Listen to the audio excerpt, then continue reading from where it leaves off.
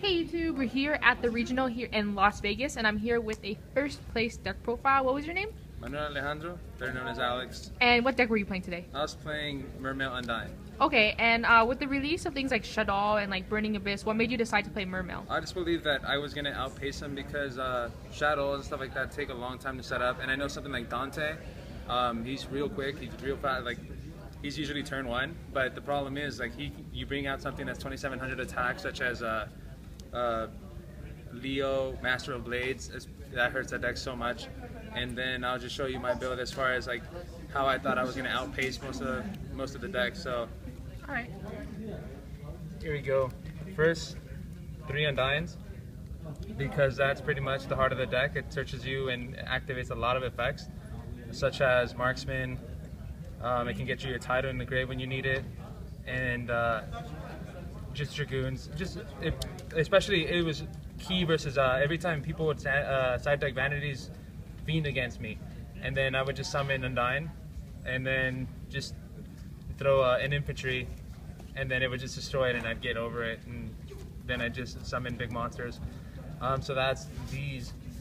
And then there's more search power with Pike. Sure, if you played Mermails, you know what these guys do. Pretty much the Stratos. A lot of effects activate through him as well. And so the concept was pretty much attack them and just hit a lot of back rows, because something like Burning Abyss, it took, like, they don't like using the karma cuts on something like this after the effect resolved and you get the plus, or Phoenix and Wind Blast, they won't put him back up top. So stuff like this kept working, and you just put so much pressure on them to activate their cards early so that you can win the late game. And with those, with Pike, you wind up getting the Marksman that kind of became the heart of the deck, because he is just popping back rows like crazy, and it puts the pressure. This is what it'll force the Vanity's Emptiness to come out a lot earlier than they want to. You can also get the Gundy. The Gundy brings out all the rank 7s, so it definitely, that's how you establish the big boards that they can't get over.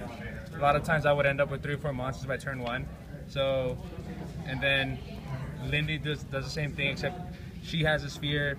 The end phase plays, like, people forget that Mermails are pretty good. They don't get touched in the balance anymore, so that's why for sure that I decided to play it. But then the big guys, we have the Triple Abystius, which searches you the Mermail cards in there, level 4 or lower, and he'll help you trigger effects with like Marksman and Infantry. And then I decided to play Triple Megalo because I wanted to be very aggressive and put pressure on them real early so that there was no late game. And a lot of times I would win by turn 2 or 3 because I played the triple. He gets me the sphere that winds up getting me the Lindy, and the whole engine starts. And then of course, Tidal gives you so many access, especially against Shadows. All you do is you just bring out the Tidal, and you do not go into your extra deck. You just start attacking with them, and then you just put so much pressure on them, and then they can't just activate Shadow Fusion. So they have dead cards. And then there's spells. 2 salvages, because of course it gets you the monsters that are 1500 or less, which you don't really get the Lindy, but you do get the Gundy, the Marksman, and the Infantry. Oh, looks like the Infantries are not in here. Okay, well, the Infantries are in here somewhere, and no, we're still on monsters. Gets you 2 Infantries. I also forgot to add that I do play Dragoons and 2 Aqua Spirits. Sorry about that. And the reason I play the Aqua Spirits, like I said, it's all about pressure. You wind up going real early with an Abyss Dweller or something like that, especially against Burning Abyss. It's really good. This actually helped me make an Exciton Knight, and definitely allowed me to come back in that game. And so it gives you those kind of plays. And of course, like Salvage, I was explaining as to how you can recycle a lot of the stuff so you can put pressure and destroy monsters and back rows. Soul Charge was not really that good. I usually sided it out or cut it out. It's not searchable, you can't attack, and you can't really be as aggressive as I want to be. So I would not play Soul Charge. It's not a good card right now. Double MST. I would switch these for Night Beams. Night Beams are really, really good. Goes against the Shadow games. I was MSTing just so I can put pressure, but if I had Night Beam, they don't get their effects. It's also against Burning Abyss, Night Beam, which is in my side deck. I'll show you that later. And then I decided to, obviously the meta, compulsory device. It hurts pretty much every Exceed.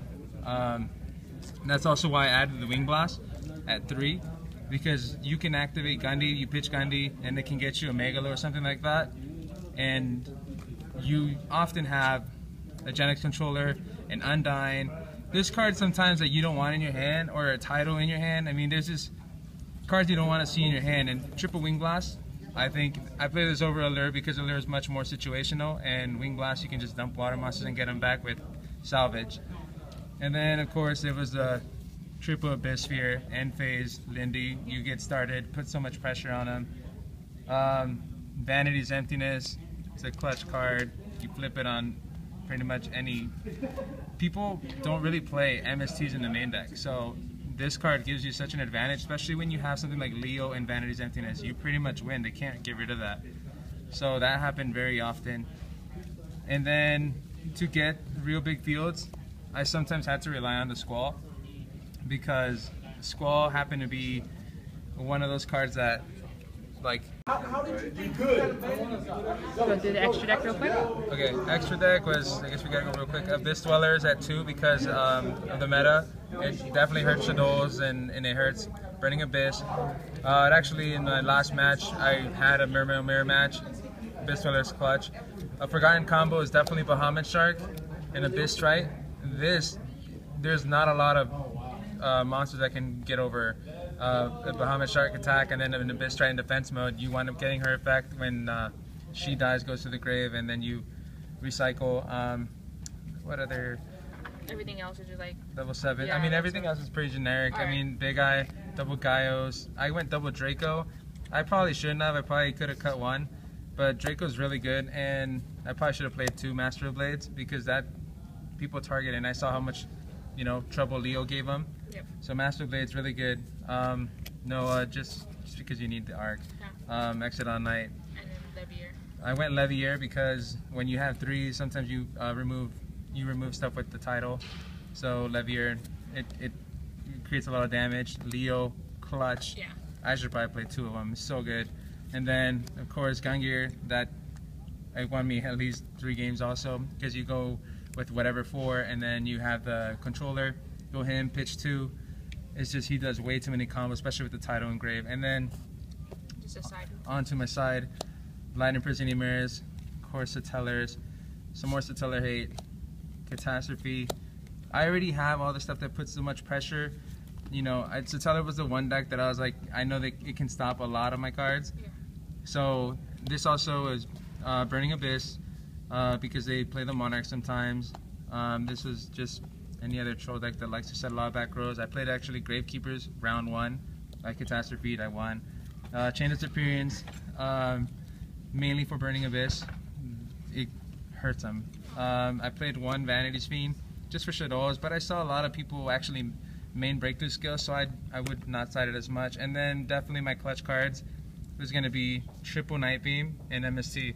When you play 2 MSTs, Marksman, and then you side in a Typhoon and 3 Night Beams, forget about it. Everything, all your combos go up. Maxi is not played as much, and they have to get lucky with a Veiler to stop a lot of the combos you're going to go off with. Yeah, I just decided to play real aggressive because I know I played Burning Abyss before, and it takes time, and besides Dante making its combos, they don't have anything that can really